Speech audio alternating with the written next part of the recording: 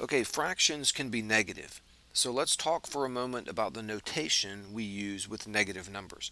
Of course, we use a negative sign to indicate a negative number, but the question is, where do you put it? Does it go on the numerator or the denominator?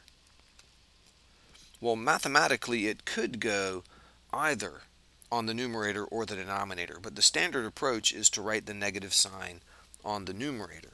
So for example, instead of writing 3 over negative 5, we would write negative 3 over 5. And this is considered the standard form. Even though those two are equivalent mathematically, the standard approach is to put the negative sign on the numerator. Now it's also common to see this, a negative sign out front like that, negative 3/5. All three of these fractions are mathematically equal to each other, but this is not commonly seen.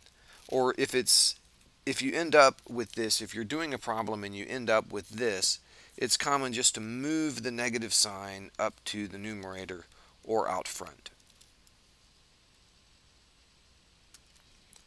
Now sometimes you end up with a negative sign in the numerator and the denominator. Like look at this, negative 2 over negative 7. If you have something like this, remember that the fraction bar means division. So this is negative 2 divided by negative 7. And a negative number divided by another negative number is a positive number.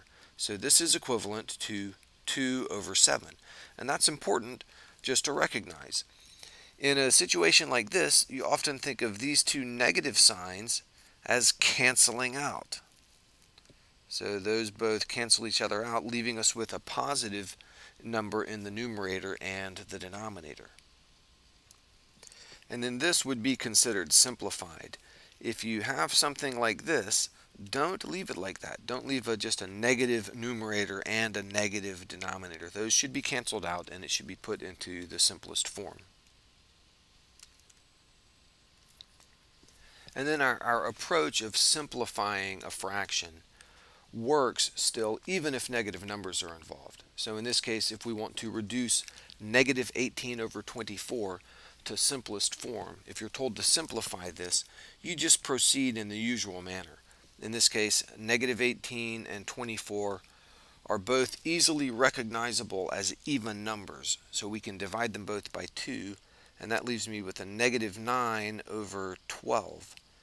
And then both of these numbers are divisible by 3. So negative 9 divided by 3 is negative 3, and 12 divided by 3 is 4. So negative 3/4 is the answer. And if you wanted to write it like this, negative 3/4, that's typically considered fine.